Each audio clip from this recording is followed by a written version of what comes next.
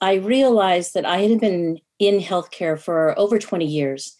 And I didn't have really the formal education in healthcare. I had the education in another field. I knew that my education needed to catch up with my experience. I was working at Keck Medicine, and there were many people around me that had gone through the program.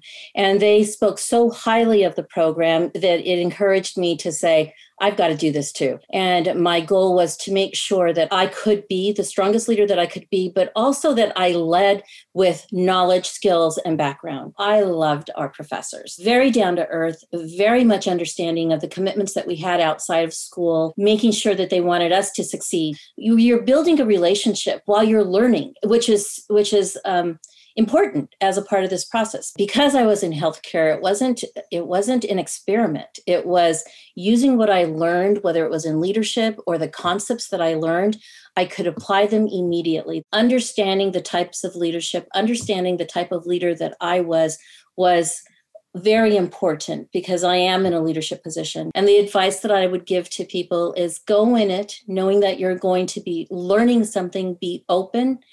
Be open to the friendships that you create. Be creative when you're doing this. So I do feel like this program was a building block to helping me be who I am today. And it's meant the world to me.